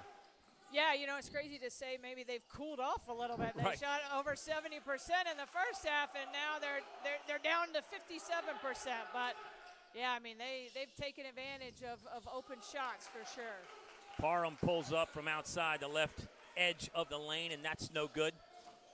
Certainly got to give Salisbury credit in the other areas, too. It's not, it hasn't been a fluke. They're going to lose the basketball here. Maybe Lynchburg can cut into the deficit down 13. Parham will hang and score from the right side. Yeah, Hornets needed that.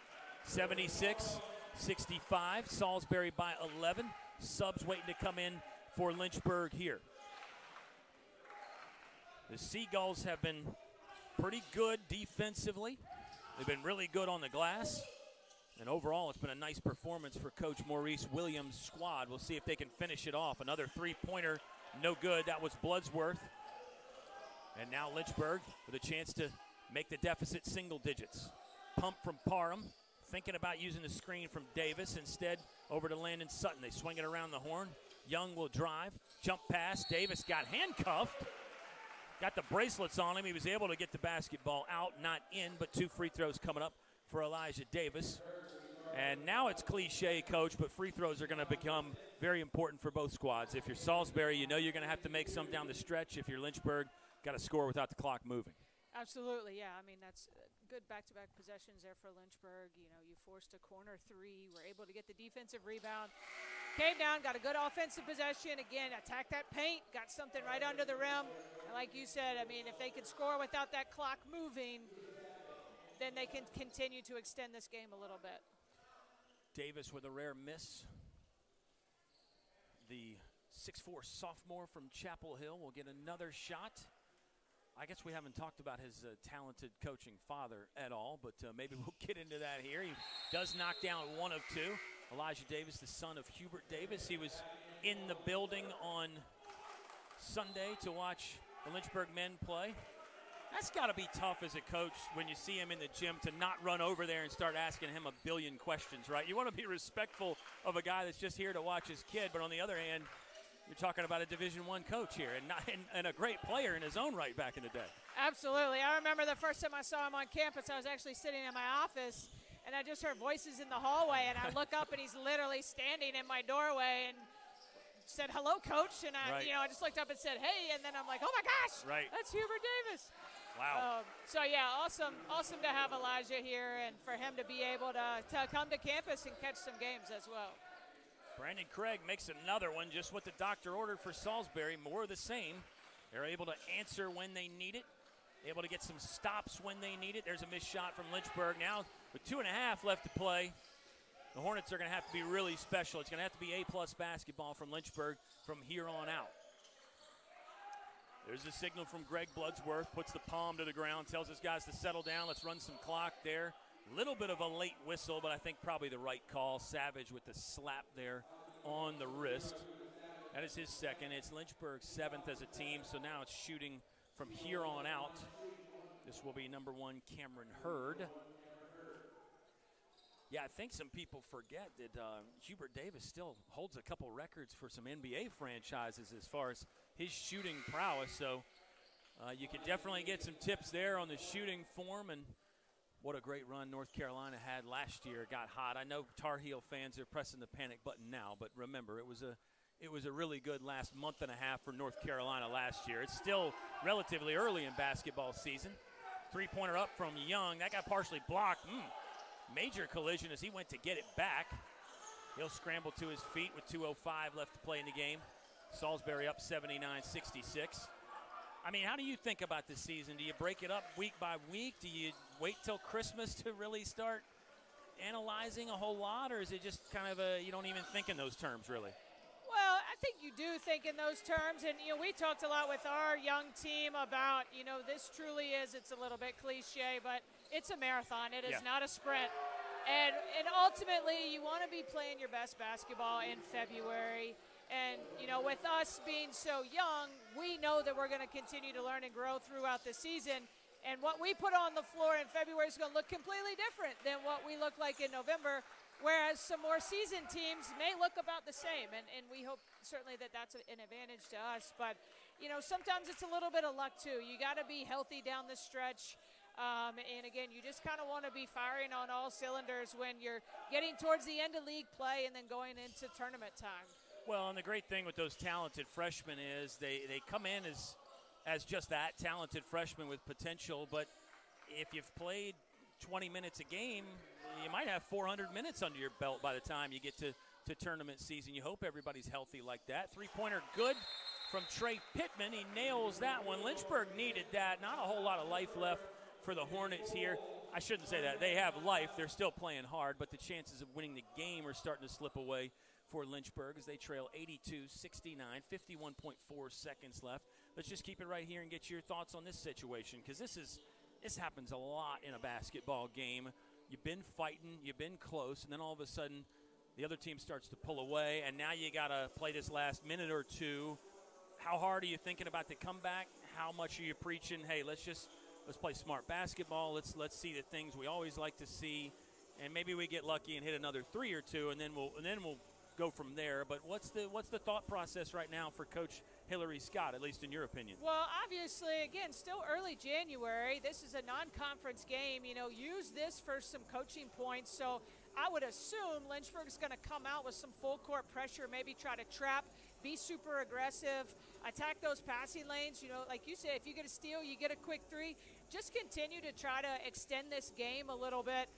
But, again, use this situation as something that you may need, a week from now, a month from now, something like that, as you dive into, deep into league play. Hornets men's team will be on the road next game, fans. They go up to Bridgewater Saturday. Eagles are 5-6 on the season, 0-2 in ODAC play. I think Bridgewater's actually got an ODAC game tonight. They're playing tonight, and it will be an interesting contest there when Lynchburg goes on the road. Your team is at home Saturday. I know you're not looking ahead from tonight, fans, if you joined us late. The women's team will be in action against Guilford. And then you guys are back here again Saturday, so it's a good stretch of home games to see some basketball at Turner Gymnasium. And the women's team would love your support. Great fan support all year. It's always nice to play at home as Savage commits a foul from behind the back of Brendan Davis. But talk about playing in this gym, the support you get. I know the winter break here, so this amount of students aren't around. But, even this weekend, it was a nice crowd out here for New Year's Eve when people have plenty of other things they could be doing, still showed up. Yeah, I think that's one thing that is a little difficult with being that winter sport. You essentially play almost half of your season when school's not in session, so you don't always get to play in front of your students and that sort of crowd. But I think we're lucky that there's a good bit of community support here in Lynchburg, and I know for our team, I mean, the families of our players are awesome, and they do a great job of getting to games and traveling and being here to support their daughters and support the team, and we certainly appreciate having them in the stands. Savage for 3, looked good, couldn't go. Pearson Young, offensive rebound, also can't close the deal from point-blank range. And now we're under 30 seconds to play in a game that Salisbury is going to win. It's just a question of by how much. Yeah, no need to worry about the shot clock here. They'll run it out, and there is a slight differential, but it's really not going to matter. Salisbury is going to move to 8-6 on the season. They cap off a long road trip, 4-3. They'll be excited to play in front of their home crowd Saturday. For Lynchburg, they fall to 4-9 on the year, and as we mentioned, next in action Saturday on the road against Bridgewater. So we'll start to put the finishing touches on this one. Yeah, the shot clock ran out, so Lynchburg will get it in. Parham not even going to try a buzzer beater, in the final horn sounds from Turner. But it's just game 1 today. The women's team in action against Guilford. Coach, this was a lot of fun. I hope we get to do it again. You told me that you had done this before, but I think you undersold how good you were going to be doing this, and I hope the fans really enjoyed it. I know I did. I could just pick your brain about basketball all day. We didn't even get into the nuances of the bounce pass and all those fun things. I mean, it was a good time. Yeah, I think most coaches are, but I am a basketball junkie, and I certainly love watching it, and at all different levels. And I really enjoy doing this, and obviously don't have the opportunity to do it often because a lot of times, we're at home and the guys are on the road, but hopefully there will be some other opportunities down the road for sure. Real quick thought to pick your brain again, though, just in regards to this one. Lynchburg falls 83-69. We've talked about you're trying to peak at tournament time. You've got not as young a team as you do on the women's side, but the men have a young team, inexperienced. This isn't a game where you're going to go into that post-game locker room and read them the riot act or peel paint off the walls, right? Coach Scott's going to try to take some positives away from this one and hopefully improve. But how do you brand that message when you get in the locker room after a game like this where, yeah, you're disappointed, but you're also thinking big picture too? Yeah, absolutely. I mean, obviously non-conference game, all games matter, and we want to win every game, but essentially your non-conference schedule is trying to prepare you for ODAC play, and I know Coach Scott and I both have talked a lot. We both really challenged our teams in the non-conference, and we played really difficult teams. Both of us played multiple teams that are in the top 25 right now, and your hope is those sort of games and that sort of competition is helping to prepare your teams for anything that they may see come conference time. So again, with this, they've got a big conference game at Bridgewater coming up on Saturday. So, these last 2 games, although you would like to see 2 wins, if there's some things that you can build off of from the William Peace game and this game as well, you kind of take that and you got a couple days of practice and then you're ready to go take on Bridgewater on Saturday. We'll close it up there, fans. You've been listening to Lynchburg women's coach, Allison Nichols. We'll let you run, Coach. Get your team ready for a game tonight, 7 p.m. tip between Lynchburg and Guilford. Hopefully you can make it out to the gym and see it in person. If not, we got you covered. Andy will be on the call here in just a bit for the women's contest. Looking forward to that one. We'll say so long here from Wayne Prophet Court. It was Salisbury 83, Lynchburg 69. Seagulls get win number 8 on the season. Lynchburg falls to 4-9. We appreciate you tuning in on the Lynchburg Hornets Sports Network.